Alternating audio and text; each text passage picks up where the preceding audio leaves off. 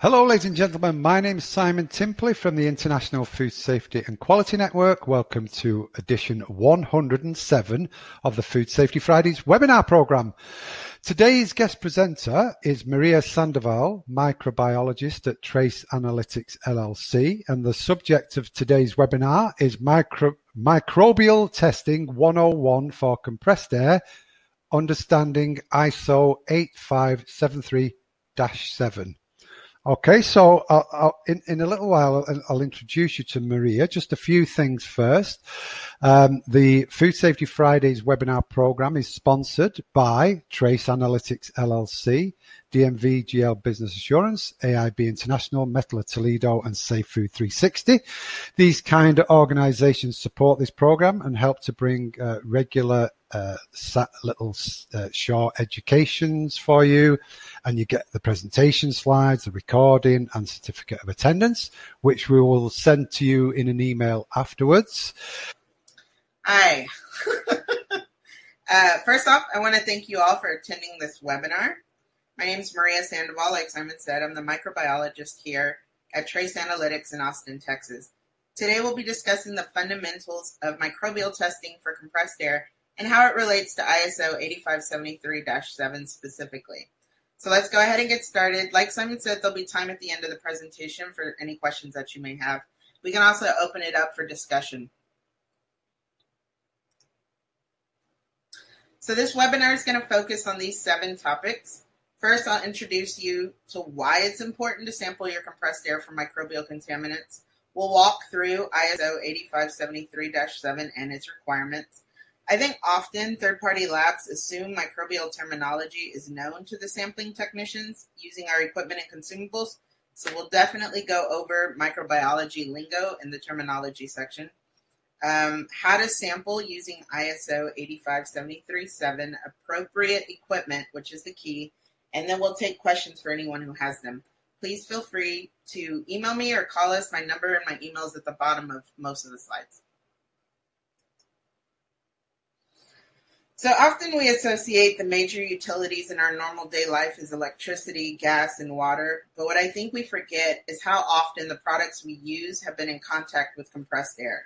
Compressed air is commonly referred to as the 4th utility because of its major utilization in behind-the-scenes packaging and preparation for food to pharmaceutical products. Some of you might have some really great examples of compressed air used in the direct contact manner. The best one that I could think of are air knives blowing off the potato skins of your favorite crisps and fries to blowing off excess liquid and batter. But also, don't forget, compressed air is used to sort pharmaceutical pills during production and cleaning off prosthetics during manufacturing. Another important type of use is indirect contact, and this is using compressed air to blow open product bags, clean conveyor belts, and move products or blowing off floors near packaging areas. So really, when you stop and think, compressed air is everywhere and essentially touches almost every product we consume and buy. The next leap of thought should be, well, how do we monitor its cleanliness? And thanks to international and national entities, there exist protocols for testing compressed air that allow your facility's environmental health and safety department the ability to track trending analysis of the microbial loads.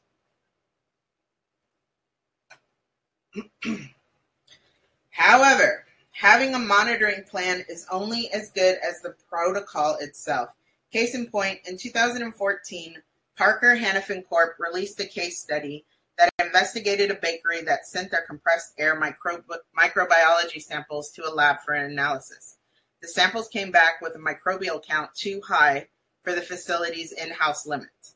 So the next logical step that they took was to clean the point of use and install new air filtration systems and retest. But again, another micro report with results above the in-house limits occurred. So at this point, if you're in the testing department for that bakery, you're starting to sweat. The filters are adequate, they're new, the testing lab is accredited, but your boss is asking, where is this contamination coming from? So then the bakery, in conjunction with the testing lab, found out the contamination was due to a flaw in the actual sampling method. The bakery was mixing environmental air or ambient air, whichever you choose, and the compressed air by failing to use an appropriate procedure for sampling compressed air.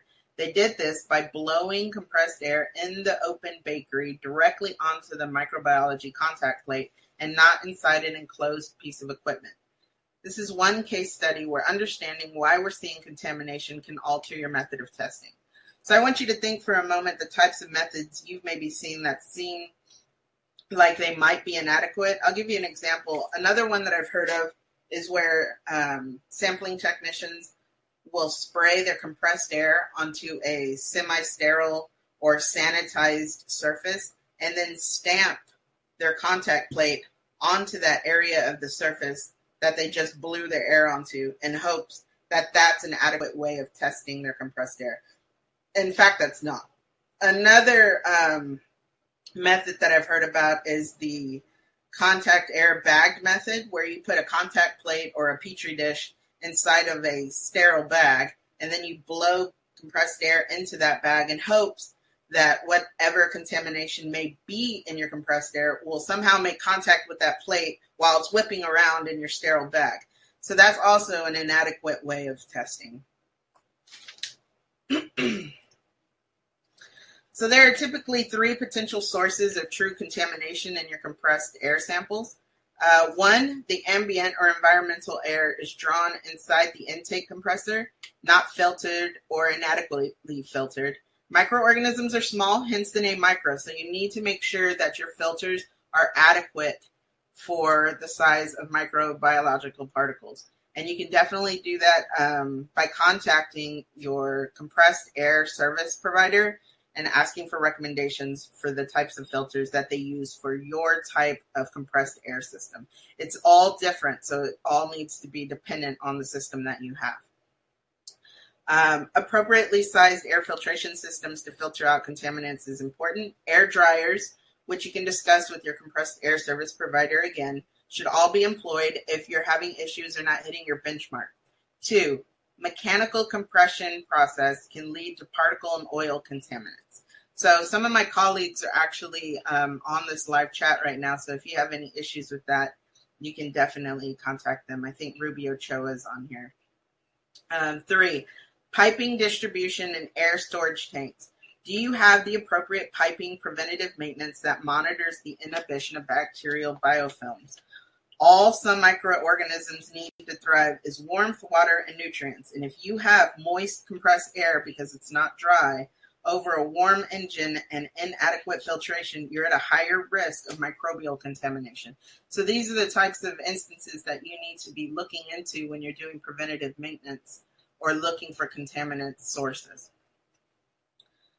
This is also why a proper protocol that has been vetted by a committee of experts to monitor your compressed air properly is so important. So this committee that I'm referring to is the ISO committee that's written an entire standard and protocol for testing and sampling compressed air. ISO 8573-7 is a 9-part standard. Today we'll only be looking at part 7. That's my microbiology part. But in the past, my colleagues here at Trace have done IFSQN webinars on particles, water, and oil sections as well. If you want to check those out a little bit later. So let's look at part 7 and address microbial testing. So briefly, these are the meat and potatoes of ISO 8573-7. You have the required and suggested protocols, or normative and informative.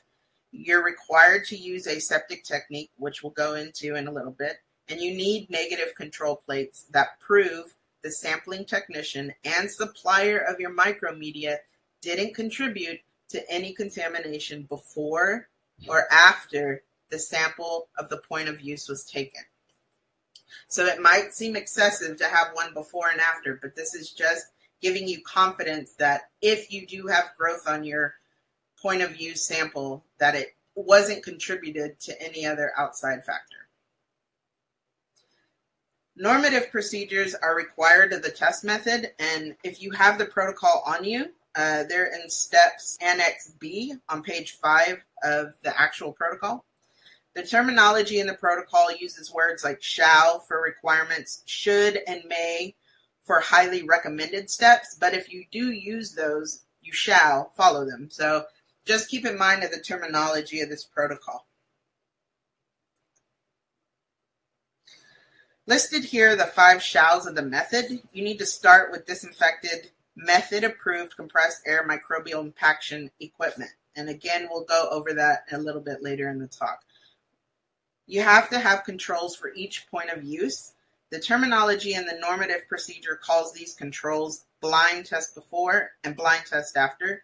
You must label the plates so the laboratory can appropriately report your results to the matching point of use. The outer edge of the plates shall be free from colonies. That refers primarily to the aseptic technique requirement. And last but not least, you need a true negative control that has never been opened by your sampling technician, but has traveled the distance of your plates, incubated with your plates, and has no observable growth. There's no name for it in the actual protocol, but we call it a trace here, a sterility blank. And also, and not listed here, you need to have a 10 to 14 day incubation period where every 24 hours the plates are analyzed and documented. And that's it. It's not too bad. It's not much of a protocol in terms of the requirements. So it should be very feasible for most facilities to do. In Annex A, C, and D of the method, these are the informative procedures. The method states they are suggestions, but as always, if anything of the informative sections are followed, they shall be followed entirely. Annex A is the suggested report layout for the data. Annex C is an additional sampling measure for endotoxins, and Annex D is preparation of sampling media. Endotoxins are typically secondary metabolites that microorganisms produce as a waste product sometimes. So that's what an endotoxin is. But no matter what, you have to employ aseptic technique when you're sampling for microbiological contaminants, whether it's environmental or compressed air. So what is aseptic technique? It's making sure you, the sampling technician, does not cross-contaminate your compressed air microsample. It will save you money from incurring retesting costs due to false positives. A false positive due to not using aseptic technique is usually a glove print from the edge of the agar surface.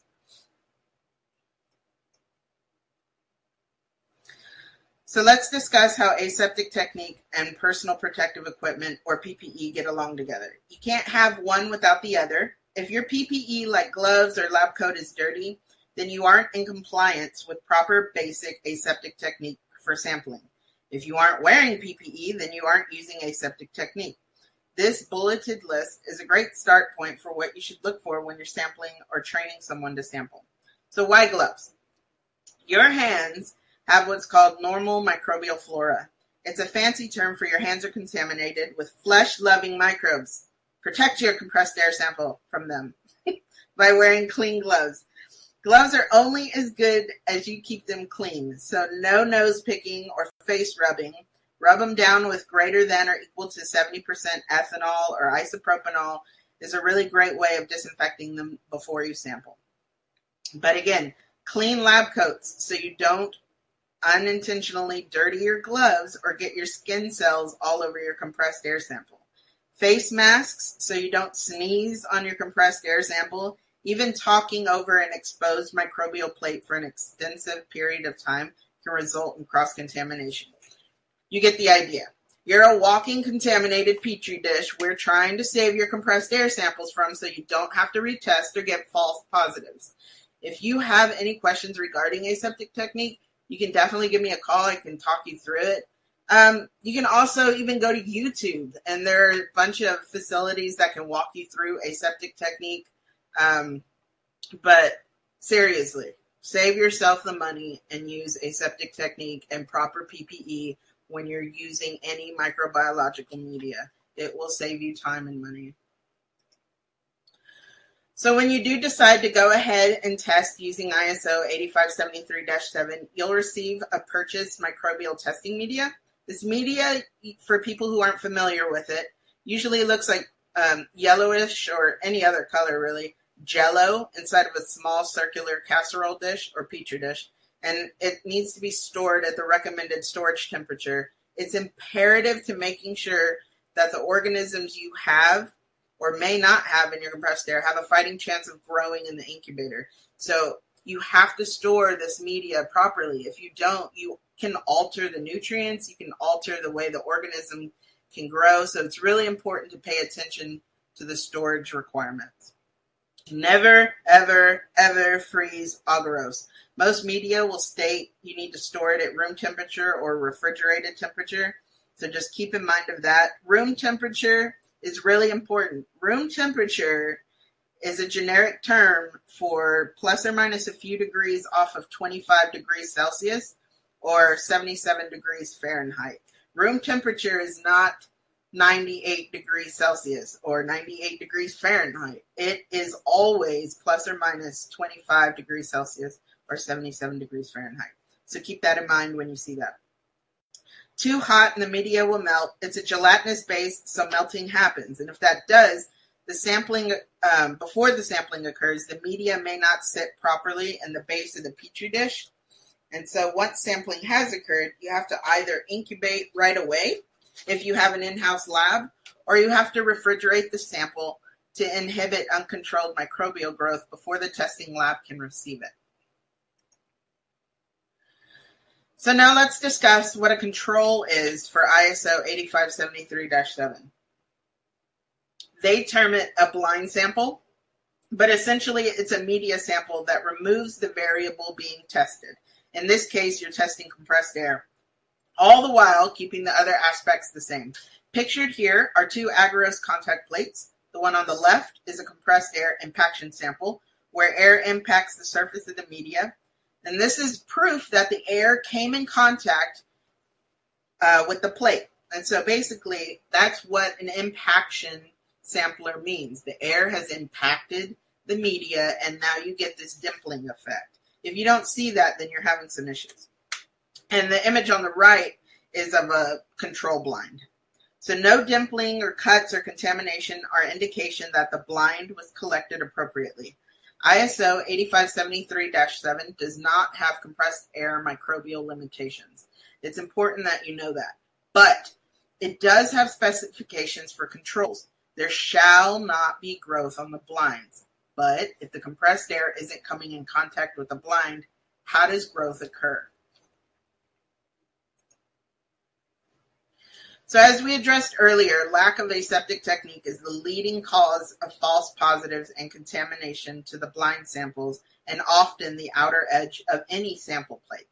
Now, if your facility is testing to ISO 8573-7 standards, retesting might be required if your EH&S or QA/QC department have written that in your specific monitoring plan. Seconds of cleaning your gloves with ethanol or IPA can save you potential retesting fees. Most of this all happens because of protocol breakdown. People get lazy or they get tired or they're sampling at the end of the day or maybe it's hot in your facility. Whatever the reason is, lack of aseptic technique can be a potential source of contamination. Leaving the plates out in the environment air too long, like the case studies suggested, improper sampling technique, these are all types of pitfalls. So you want to try to avoid those at all costs. So this is a generic image of what your before blind, point of use sample, and after blind can look like if it's properly tested. Now, obviously, don't panic. If you have this much growth on your point of use sample, you have some major compressed air system contamination. But notice the blinds are contamination free. This allows you and the facility to have a high level of confidence that the contamination is a true positive because your before and after blinds are free of microorganisms. So this gives you the leeway to make that leap of judgment. Yes, I need to close the plant. Yes, I need to retrain my people. Yes, I need to do these things. But if you have contamination on your blinds, it's harder for you to have any kind of confidence of whether or not where the contamination came from. So keep that in mind. Like I mentioned earlier, there exists a control that is not named in the normative procedure. It's just merely described. It's a type of negative control. It's a petri dish or contact plate that's not open and tests the sterility of the plate as it travels from manufacturer, distributor, testing facility, testing lab, and through each of your transit modes to report. So like FedEx or UPS or your postal service. This plate should not be opened, but what it should be is kept with you at all times during sampling and shipment. There's also a limitation to this plate in ISO 8573-7. There can be no growth on this plate. If there is, there's a possibility, since remember, this plate was never opened. You never opened it. And that plate might be compromised somehow, either at the distributor or at the testing facility, or maybe there was a hole in the bag when you got it. So that's why this sterility blank is so important. So again, this is the important journey your little sterility blank goes through.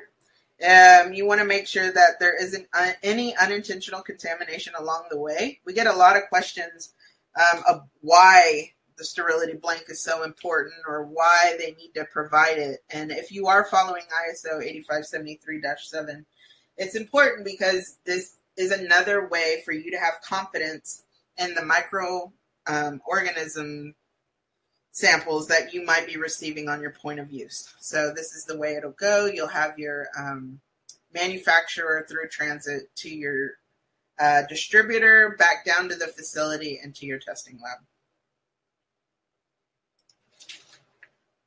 So next we'll be discussing terminology you'll run into, either in equipment instructions, datasheet instructions, or the ISO 8573-7 report itself. So we'll go through some terminology here.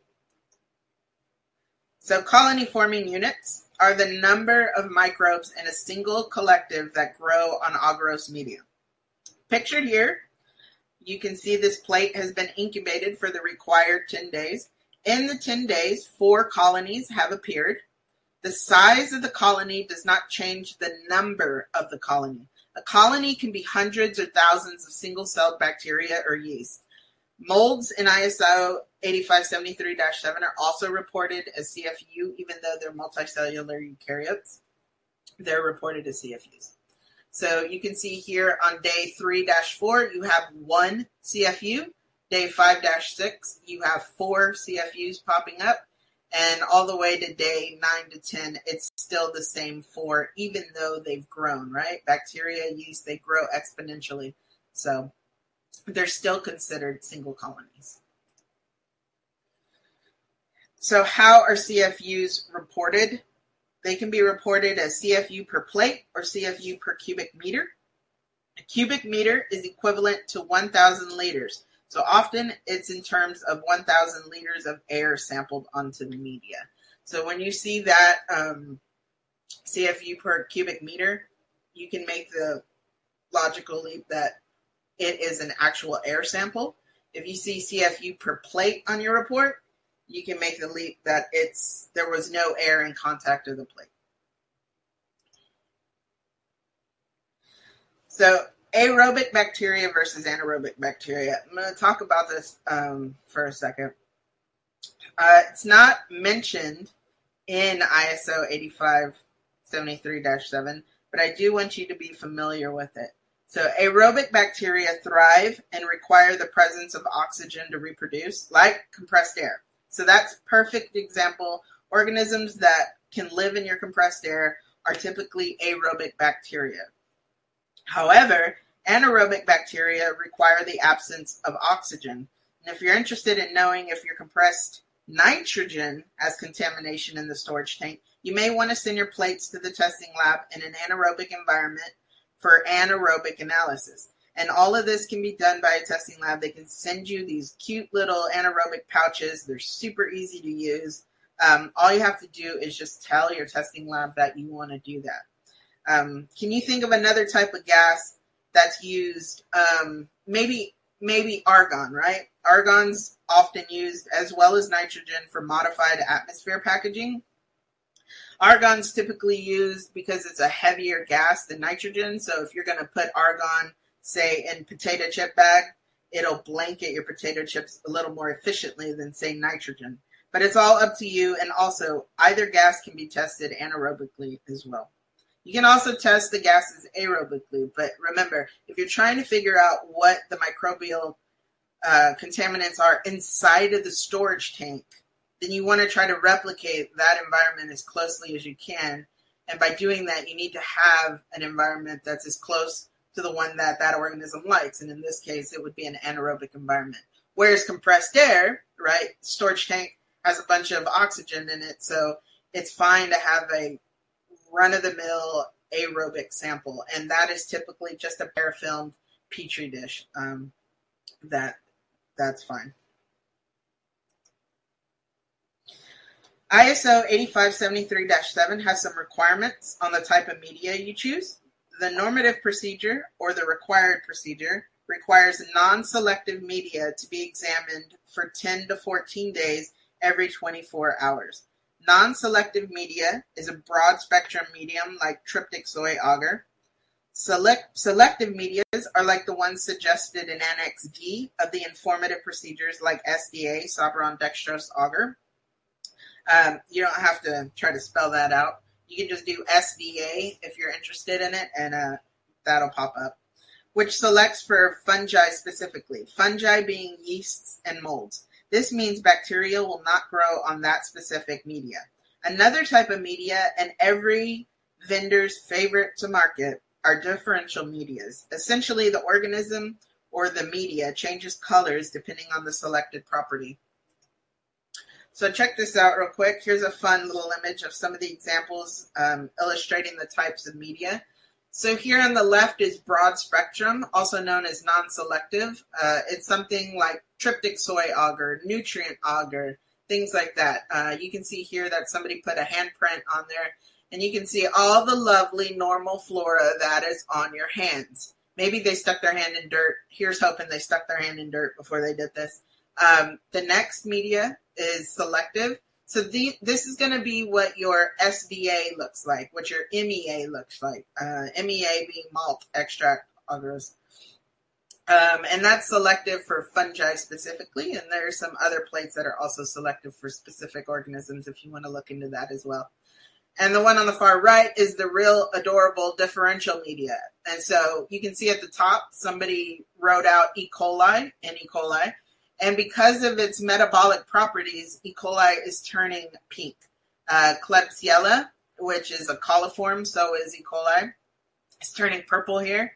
Proteus mirabilis, it's a swarmer, which is why it looks kind of fuzzy around it, but that's also turning yellow, and so on and so forth. So you get the idea of why these medias look a little bit different.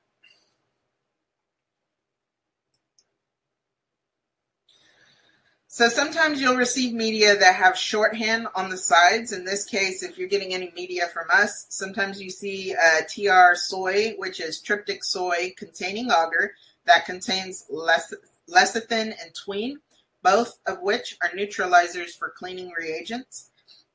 Some of these cleaning reagents that it can neutralize are bleach and isopropanol, ethanol, things like that, hydrogen peroxide. And the ICR indicates the particular media is good for isolators and clean rooms. So we typically send out, if you're in the food industry, which you guys probably are, we typically send out triple bag media.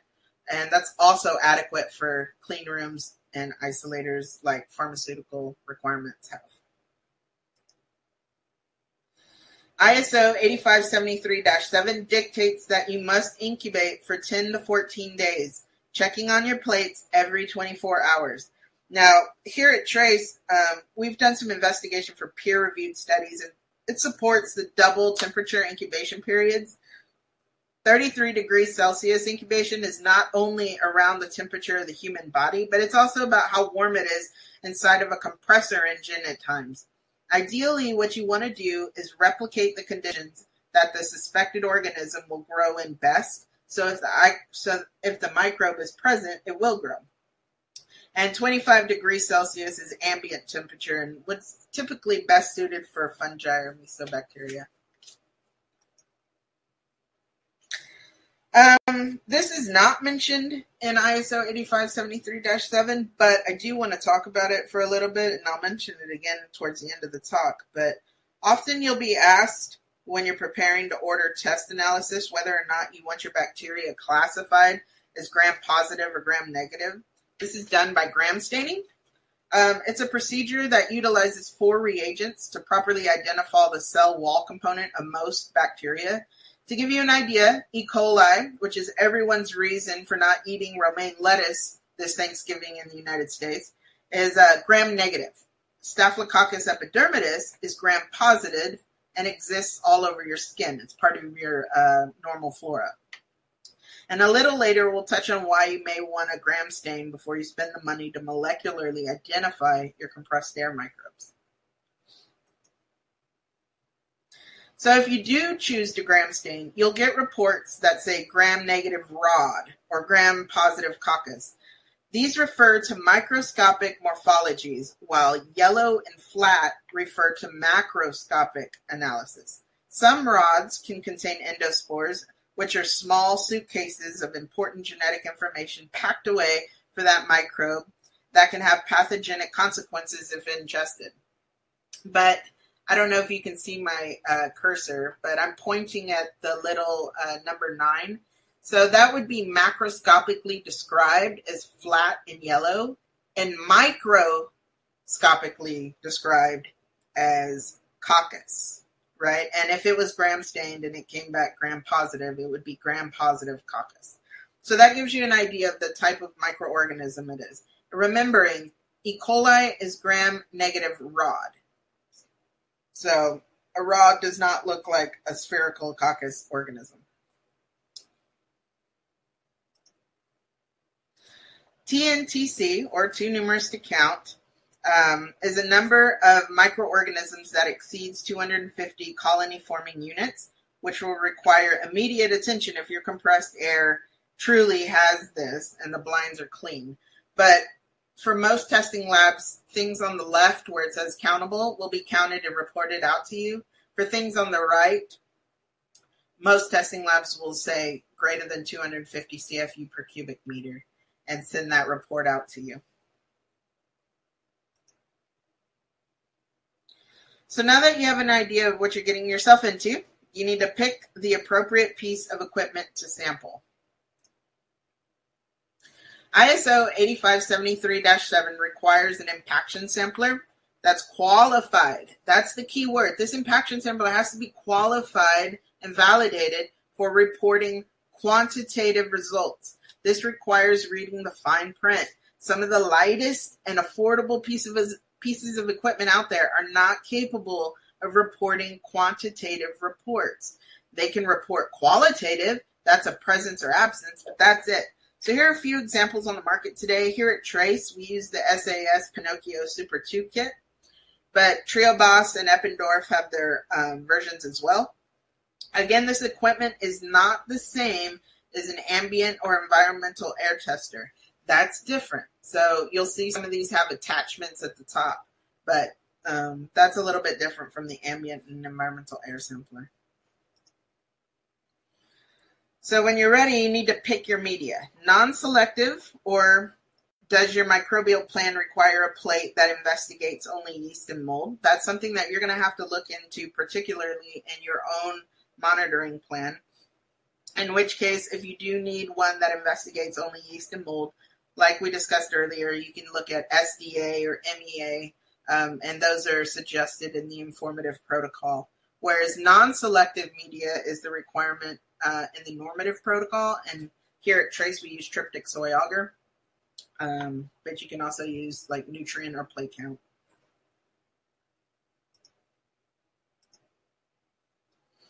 Okay, so let's assume you finish sampling and you're ready to ship it off to your third-party lab. Let's look at the major hiccups that can result in you retesting. Remember, all inoculated media or media that has been sampled on has to be kept refrigerated while in transit to inhibit uncontrolled microbial growth. Use the bubble wrap to protect your plates from bulky ice packs. All of this is important. They're not going to treat your box like it's a baby. They're going to kick it off a conveyor belt. So you need to make sure that your plates are properly protected. So definitely use bubble wrap around your plates. Use the desiccant provided to eliminate any moisture around your plates during transit. And if you're shipping, make sure that you ship next day. It's required, especially in the summer here in Texas. It gets really hot, and I know in other places it gets hot as well. that transit in and of itself can act as an incubator. So you need to have frozen ice packs. You need to make sure that it's a next day shipment. So these are all the things you want to do. If you have to have a shipment that's longer than 24 hours, you need to make sure that you have a cold chain thermometer inside of there that can track the temperature, so you know that your plates didn't go above or below the recommended shipping temperature. All right, stay with me. We're almost done. Let's look at the information the ISO 8573-7 report gives you. ISO 8573-7 requires that your report be in CFU per cubic meter units. That's fine. You have some options. Sometimes you can't, for whatever reason, reach a flow rate of 100 liters per minute to test for 10 minutes. You can use this basic math equation here on the right to figure out what liters per minute, or LPM, you can reach for the calculated time required to sample 1,000 liters of air. Or you can sample less than 1,000 liters of air and have to extrapolate the CFU counts for 1,000 liters by multiplication. Reminder, we're not holding on to your plates forever on purpose. ISO 8573-7 requires a 10 to 14 day incubation period. But I do want to remind you, if you're going to do this extrapolation, I mean, it's not real, right? It's a version of multiplication. So it's more ideal to get a real value for 1,000 liters sampled. So my recommendation is test 1,000 liters. Our equipment has been validated for 100 liters per minute, tested at 10 minutes, which equals 1,000 liters sampled. But again, it's up to your monitoring plan. So there's no specifications for compressed air microbial testing. There are limits for ambient air and environmental contact surfaces, but not compressed air. But should you choose to use ISO 8573-7, remember, there are requirements. You cannot have growth on your blinds or sterility blank.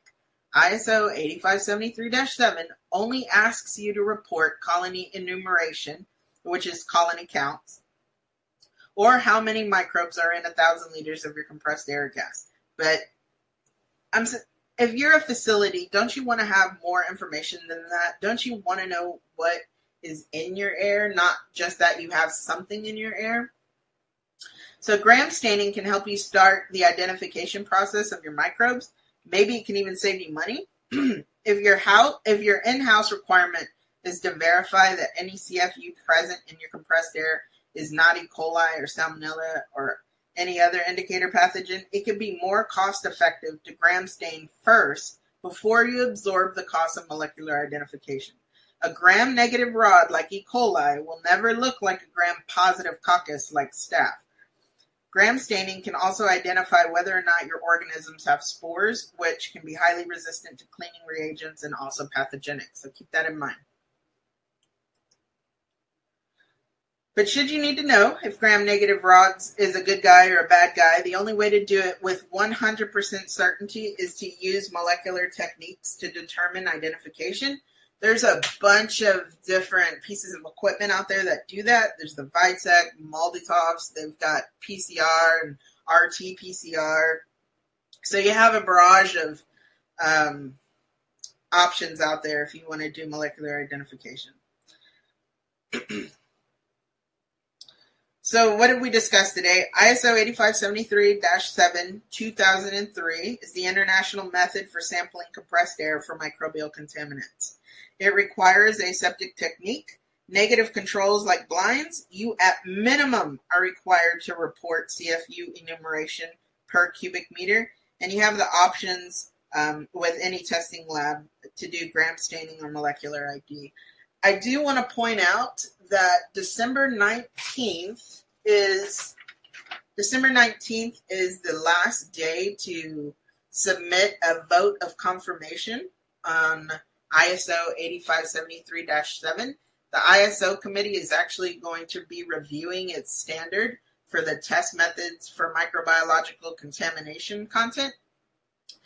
So if you're interested in putting in feedback or if you're interested in making changes or anything like that, go ahead and go online to ISO. You can join the CAGI committee, and there's a systematic review of ISO 8573-6 and 8573 now.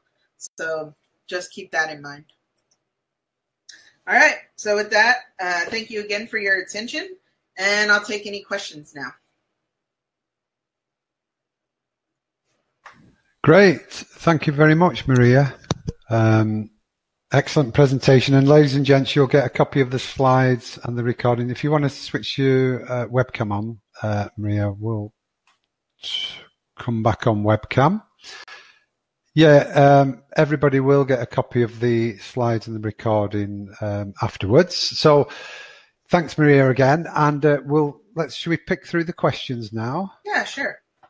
Okay, first one from Eb.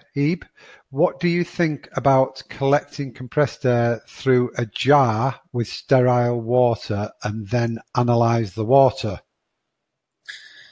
So, like I mentioned earlier, all right, this is a little bit of a two-part question. If you want to adhere to ISO 8573-7, that's not going to work. That's not a approved impaction sampler method. Also, that's not the Part 7 method. Secondly, there is a informative method in there that is similar to what you're discussing. It's basically taking a little bit of the dried air from your desiccator and sampling that for endotoxins. It's similar to that, but that is not actually something that I would recommend doing. Sterile water is also not a very good nutrient media, so that's my suggestion. Okie dokie. Next question from Michael. Is potato dextrose agar PDA the preferred agar for air testing? So PDA is a yeast and mold specific nutrient plate. So if you're looking for yeast or molds, then you can definitely use PDA. But if you're going to want to do a non-selective media, like a broad spectrum, you want to, like I said, stay with nutrient, TSA, plate count, things like that. But if you're looking for specifically yeast and mold, then PDA is okay. But I would recommend SDA or MEA over PDA personally. Okay, and just remind us what those other two, the full... PDA is specific, so the one that Michael's talking about here is specific for yeast and mold. SDA is Sabaron dextrose agar. It's also specific. It's a selective media for yeast and mold. It will not grow bacteria. And MEA is malt extract agar, and it's specific for yeast and mold as well. Well done. Vicky, by looking at the plates every day, is there potential to affect the final count? For example, if there is mold, moving the plate around could dislodge spores. Those land elsewhere on the plate and grow as a new colony. So that's a really great question, Vicky. So what we do here at the testing lab, well, first let's back up through the transition of your plate, right? So you're sampling your plate. If you're doing it right, you're putting it in a refrigerated area so that yeast, mold, bacteria are inhibited until it gets into your incubator. All right, so now it's in the incubator. And this is a really valid question. So most labs will keep their plates on a tray. And using aseptic technique, this is part of a microbiology laboratory. You want to transfer those plates gently. And you have to caveat that. What is gently, right? Gently to me may not be gently to someone else, but you have to know that you're not tossing your plates down. Spores are extremely sensitive. But from what I see, it's standard practice. Your plates are parafilmed. When they're incubated, that keeps the moisture in. It keeps extraneous detritus out of the inside of your plate. So you should be protected from that. Okay. VJ, what is the pressure needed to be used for collecting samples? So that's really dependent on your OEM, your original equipment manufacturer.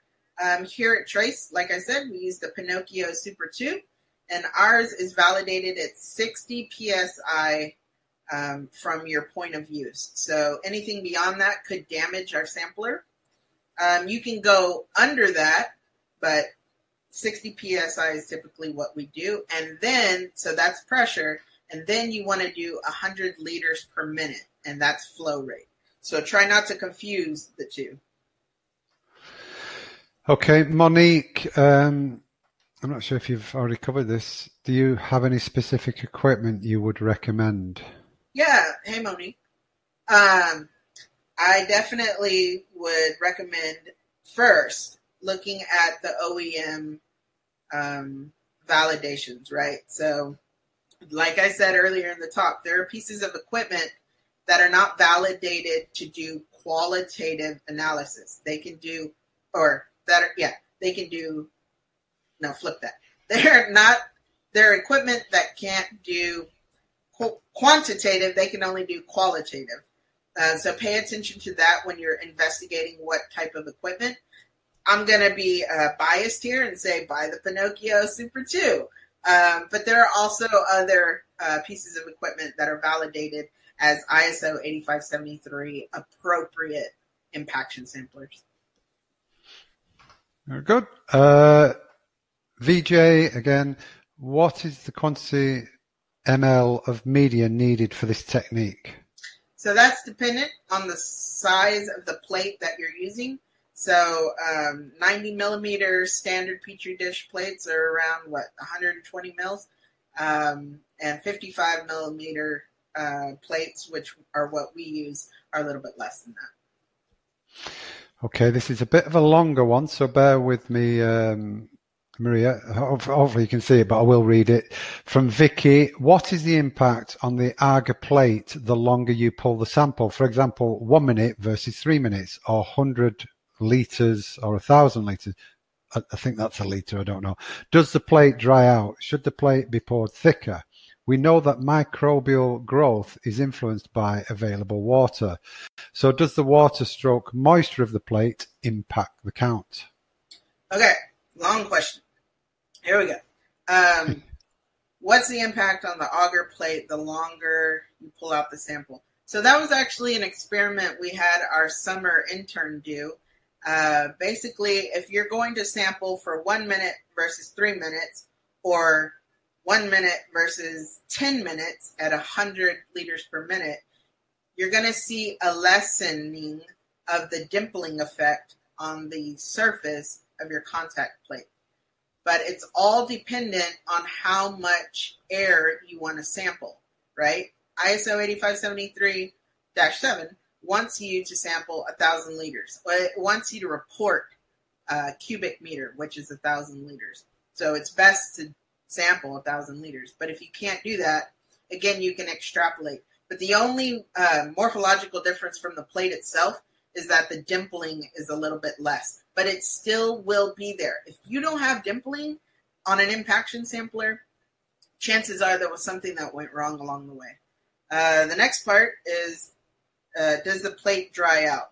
So that was also something that I had the intern do, and it turns out that the plate itself does not dry out. Even if you have a desiccator, there's enough moisture on the contact plate for it to handle the validated time required for your piece of equipment.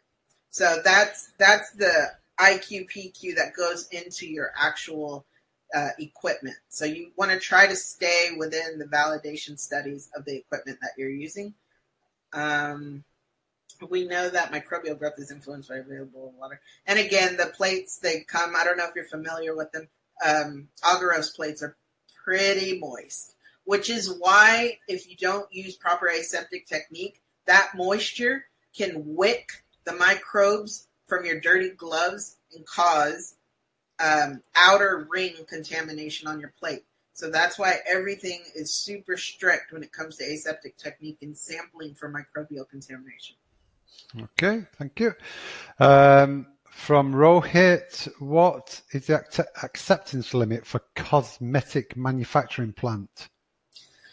Okay, so that's a little specific. That's not something that I can go into right now. I'll have somebody definitely write that question down. But again, I want to remind you, there are no specification limits for microbial contamination in compressed air. Now, you can caveat that by saying, if you want to look at some of the pharmaceutical requirements, there is a really beautiful sentence that says your compressed air must at least be under the environmental contamination in the area that your point of use is being sampled from. I mean, that's essentially all that's out there for limitations. Right. Okie dokie. Monique, how do you prevent the colonies from growing on the edge of the plate? You have clean gloves. I swear to you. If you just clean your gloves, it will never happen to you. But you've got to do it. And your gloves have to fit properly. You have to wear the appropriate size. If you have these baggy fingers, they're just going to just walk right on top of your agar plate and just contaminate everything. Maria's microbial tip of the day, ladies and gentlemen. Dustin, does SQF requirement for air testing have to be compliant with the ISO standard? I cannot find guidance. Yeah, it's a really good question. I can't find guidance either. Yeah, so all SQF asks, again, is that it's tested, for one, and that it's at least under the environmental ambient air colony counts. But ISO standard is the international standard for testing compressed air. And I'm circling the question because there is no specification. Okay. Lady Bayon, what types of microorganism is recommended for compressed air testing? Aerobic and yeast and mold are good options. Should we test before and after replacing the filter? Well, you do not want to introduce microorganisms into your compressed air, that's for sure. Maybe the question is what types of microorganisms you can find in compressed air. You can find anything, really. It's all dependent on the environment. It's all dependent on the location of your compressed air tank. So there was a webinar that I watched myself, and a guy had a story about the compressed air intake was outside, and there were some birds nesting above the roof, and the bird droppings were dropping near the intake, and that is what was contaminating their compressed air. So it's all dependent on the environment. Yeah, I hope that answered your question. Okay. Another question specific from Marilyn. Is there a specific method for food packaging manufacturers environmental testing, such as specific indicator bacteria? That's really, really specific to your monitoring plan for your facility. The FDA, at least here in the U.S., definitely looks at ISO 8573 as a good mode of testing for your compressed air. Environmental testing is a little bit different, and then I can totally send you an email later off topic. But yeah, in terms of specific indicator bacteria, that is all specific to the type of facility that you're in. Coliforms are going to be around water-based foods. Ready-to-eat meals are all going to have their own specific indicator pathogens. So it's definitely specific to your facility. Okay. Just a few more questions, Maria. Daniela, is reporting results in CFU but per plate acceptable? It depends. What does your monitoring plan require? If you're asking me, if I were your QA officer, I would tell you no. I want to know your CFU per cubic meter. I want to know in 1,000 liters how much bacteria, yeast, or mold can I expect to see. Per plate is a very broad unit. But again, it's totally up to your monitoring plan. But ISO 8573-7 requires per cubic meter or 1,000 liters. Okay, I think this is a bit of a different question. Rohit, if the count is more than the limit, what can I suggest as a microbiologist to the engineering team? Run away! No, I'm kidding. Don't do that. Well, the first thing you want to suggest is take a step back. Let's look at that case study as a really good example. You want to first clean. You want to assume that your method is right. So first you want to clean that point of use. Look at your piping. Is there a biofilm?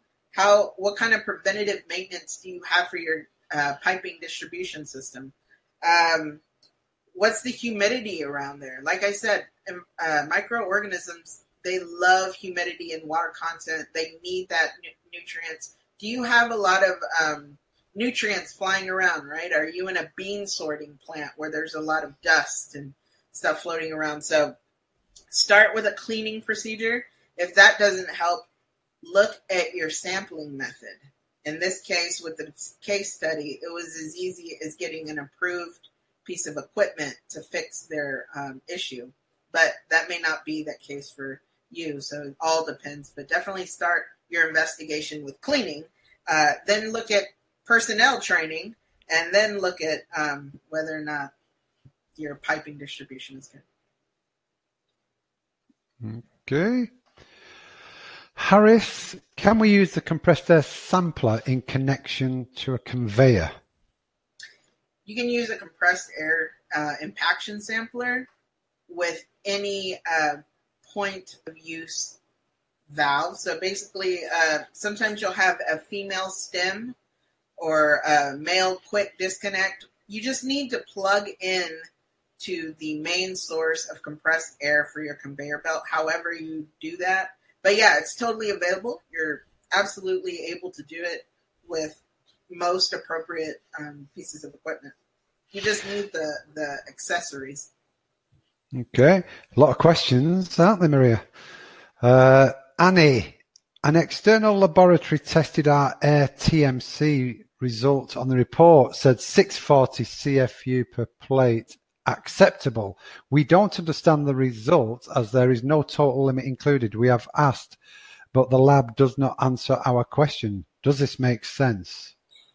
So I would have said greater than 250, but somebody liked you enough to count all 640 CFUs. In terms of understanding there's no total limit, right. It's not a third party's lab to determine whether or not you have exceeded or met your limit. That limit is dictated by your monitoring plan on your end. So you definitely want to talk to your EHS or your QA/QC department about what to do beyond that. My next thing would be, do you have controls? So if you're total mold count, did you have a control? What does your negative control look like? Was that contaminated? So things like that you can look into. Okay. Pratiwi, is there any minimal standard to take the sample lock based on large? I'm not sure what the end part is of that question. Does that make sense at all to you, Maria? Well, is there any minimal standard? The minimum requirement of 8573-7 is CFU enumeration. So counting the CFUs. It's not required to do gram stain. It's not required to molecular ID. But again, that is only to test your compressed air.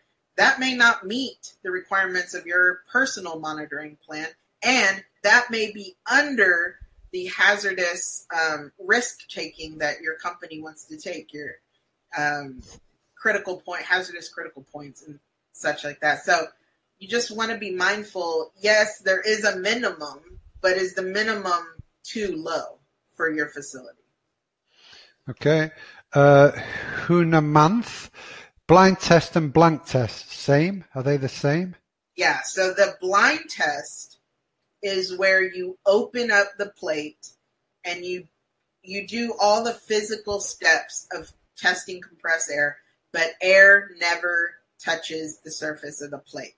And then you close it. So that's one type of negative control. That's the blind test. That's blind before and blind after. The blank is a sterility blank. That plate is never opened.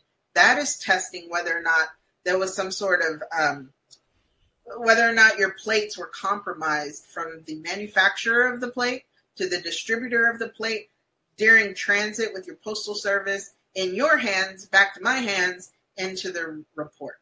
So that's the difference between the two.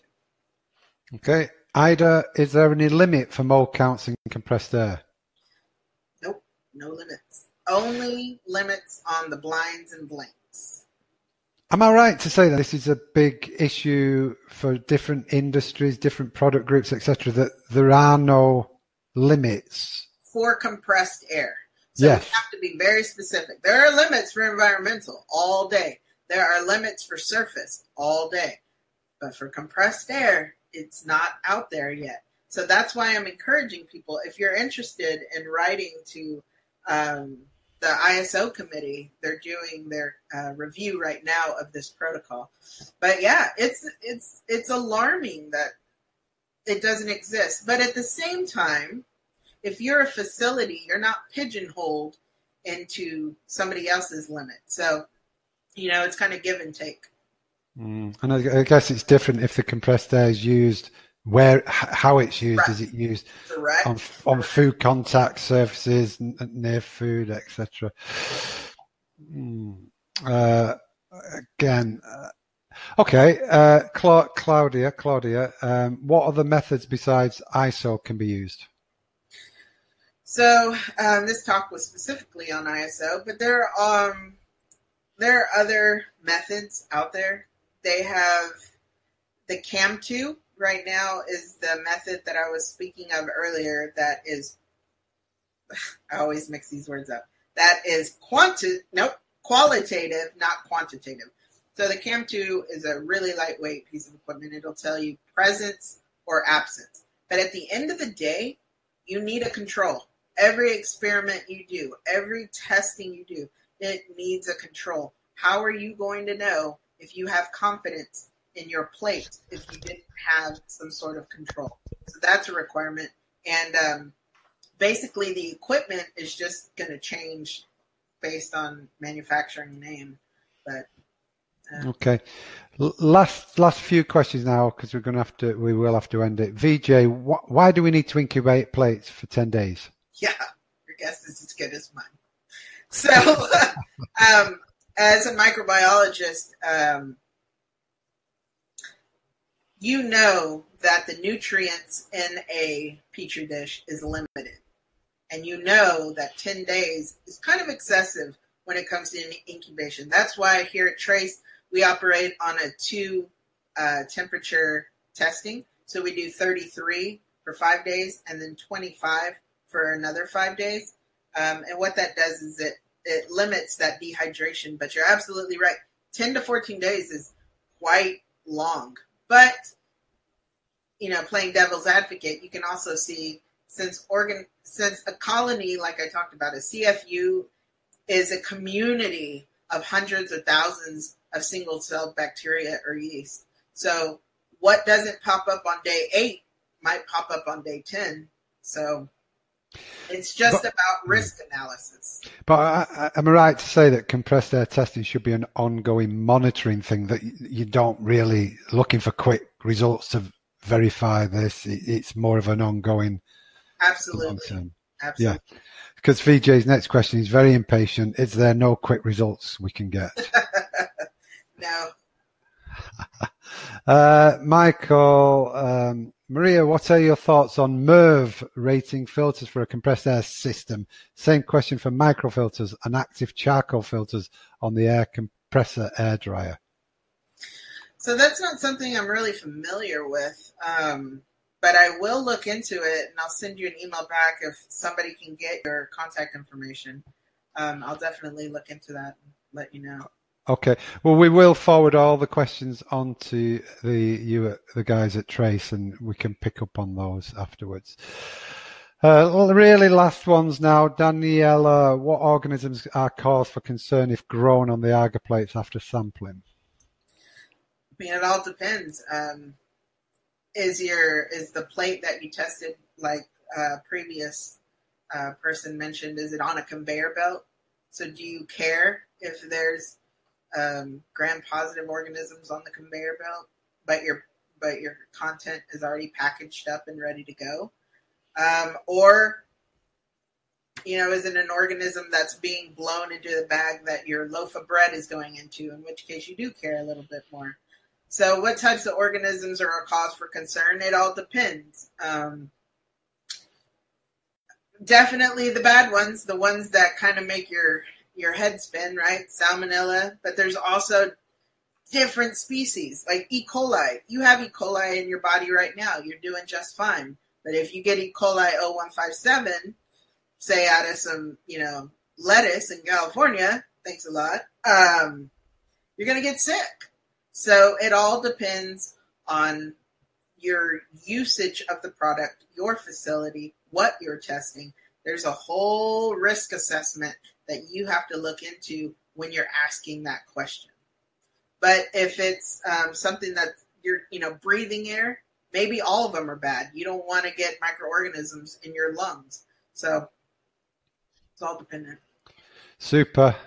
Right. We're going to leave it there, Maria. In fact, we've exhausted the questions. You've done brilliant. You're an expert on microbes, without any doubt. Thanks very much for your input today, Maria. Appreciate it on my behalf, everybody who's attended today, everybody who watched the recording. So much appreciated for your time. Thank you. Okay. That was great. And you can see the comments in the sidebar, Maria, very good presentation, amazing presentation. So there's some great feedback, much well deserved. Thank you. Right, ladies and gents, that was Maria Sandoval, microbiologist, Trace Analytics LLC. You will get a copy of the webinar recording, the slides, and I've already loaded the certificate in the sidebar. So what about that? If you do have further questions, the contact details for Maria will be on the slides, so you can contact Trace Analytics directly for any technical questions or any help with your compressed air sampling program, testing program. Brilliant. So same time next week, we've got David Rosenblatt, and we're going to be talking about ISO 2018 that's been issued this year. This year. Wow. December the 1st tomorrow. We're almost at the end of the year. Thanks, everybody, and sorry about the technical difficulties at the start, but we persevered, and it was well worth it in the end. Cheers, everyone. Have a lovely weekend. See you next week. Bye.